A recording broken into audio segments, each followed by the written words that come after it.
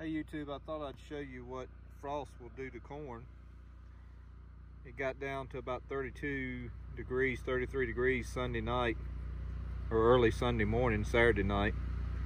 As you can see, it turned it a little bit purple there, but the plant's still plenty healthy. Still got a good bud.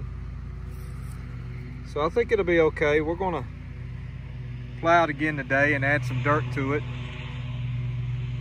I'm gonna go a little faster. I thought I'd show you also, if you'll notice, I planted this flat.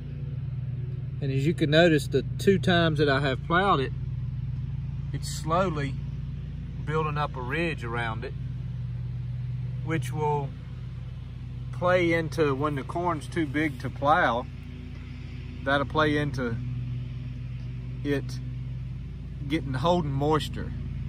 That's the whole reason for the bed, is so it'll hold moisture as the corn gets bigger. And you know, you get a rain and it gets down in that bed and stays in there a while and keeps it from drying out. There's a goat fence over there in the other garden and the pond. And we're gonna plant some more corn this Saturday and plant some sunflowers. And I'll probably try to do a video on that and some of the equipment over there. But anyway, let's get to plowing.